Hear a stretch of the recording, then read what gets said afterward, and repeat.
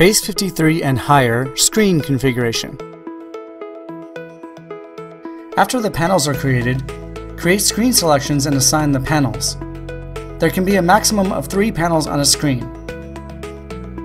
From Configuration Client, navigate to Store Operations, Touchscreen, and Screen Configuration. To add a new screen, click Add. Give the new screen a name under the Name field.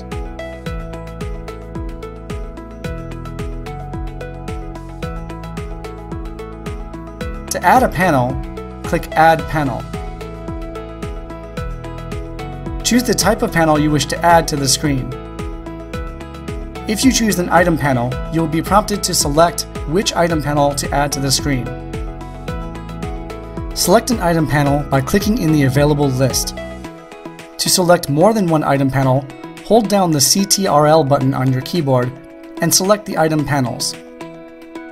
The single right arrow will move only the selected panels over, while the triple right arrow will move all the panels over. If more than one panel is selected, these panels will be grouped together as one large item panel. Click OK once you've moved all your desired panels over to the selected panel list.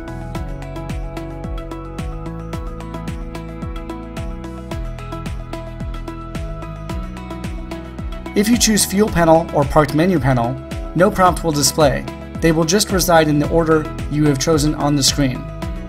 You can click Add Panel as needed to add additional panels to your screen.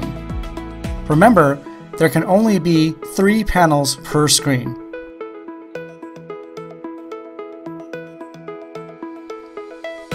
The Fuel Panel and Parked Menu Panel that will be displayed are selected under Touchscreen and Register configuration.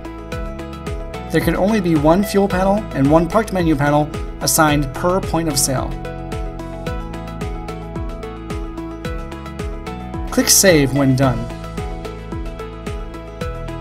Additionally, you can click on each panel and click the Move Up or Move Down buttons to decide how panels will be arranged on the screen. To move a panel a second time, simply click on the panel again and choose Move Up or Move Down again. Thank you for watching this short video on touchscreen screen configuration.